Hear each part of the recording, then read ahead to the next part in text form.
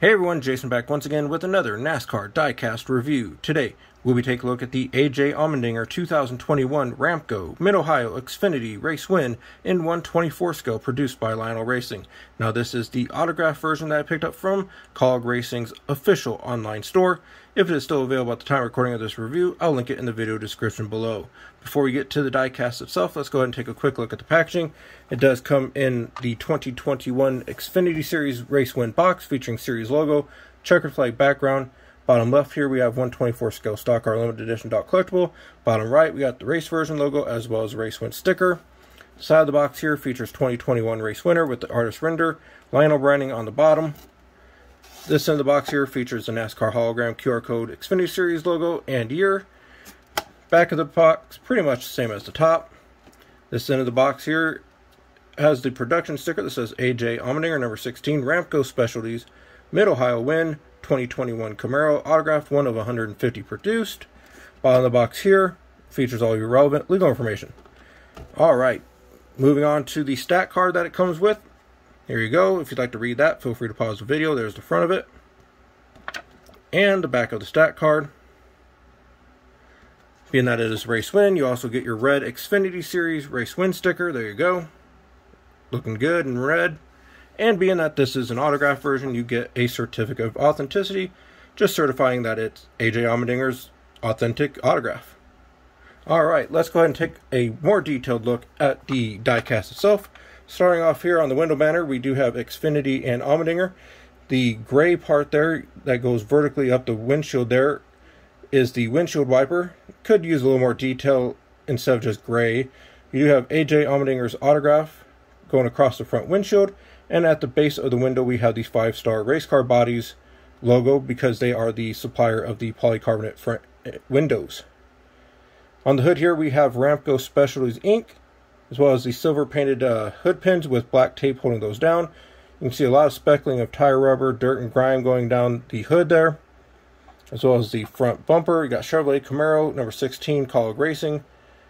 Got the red Xfinity Series front splitter. Actually, just part of this paint scheme. This was not a playoff race, so that's just part of the livery of the car.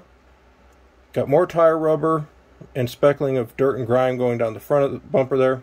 Got Sunoco Goodyear above the front tires.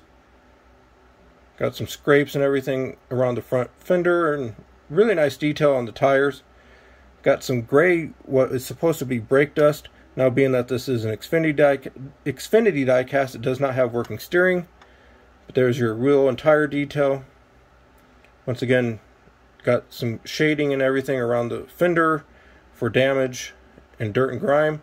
Got Xfinity Series Mobile 1 ARP right there on the front fender with NASCAR race car on the A post. Got the Ramco Ram right in front of the number 16 on the door.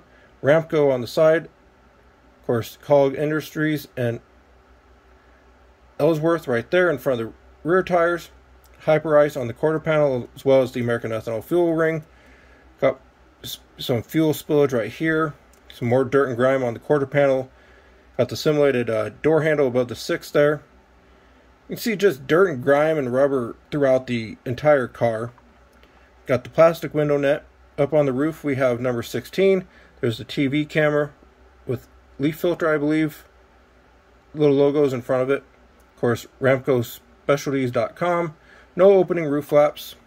Got A.J. Allmendinger and a race win sticker on the roof rail. On the B post here we have Cog Racing Chevrolet and other Cog Racing logos. Leaf filter on the C post. Allmendinger here back on the rear window with serial number 6 of the 150. Ramco on the deck lid. Back here on the rear TV panel we have the Chevrolet logo, simulated taillights, TV camera, Ramco Specialties Inc. 16.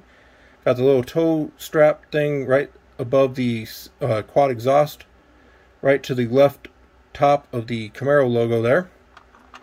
Right side of the car has the most damage. You got the honeycomb pattern for the body panels right there. Hyper Ice is pretty much non-legible. Got a lot of tire marks and everything. It is really cool that being that the body panels of the Xfinity Series are made in a way where there's like a honeycomb pattern, that Lionel was able to replicate all that.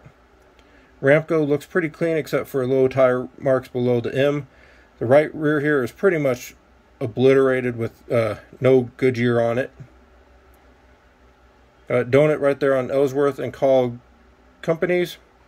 The exhaust burn marks right there. Some donut marks on the side skirt and on the Ram logo. Interior, nothing too special.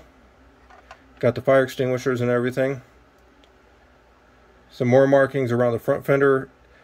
This tire looks a little better than the right rear. Of course, there's another honeycomb detail you can see right in front of the front tire there on the fender. Let's go ahead and try to get this hood open for you. Got to pop it open from the underside of the car. The gap lines on these cars are no joke. Alright, here's the engine detail. It's really not too much to write about, so at least they put an engine there. Got Chevrolet on the underside of the hood. Bottom of the car is just a plastic chassis. As I mentioned, no working steering, nothing like that. So overall, it's a solid release, an awesome new addition to the collection. That is my review of AJ Allmendinger's 2021 autographed Ramco Mid-Ohio Xfinity Race Win in 1/24 scale by Lionel Racing. Once again, I picked this up over at Call Racing's official online store. If it is still available, I will put a link in the video description so you can add it to your collection.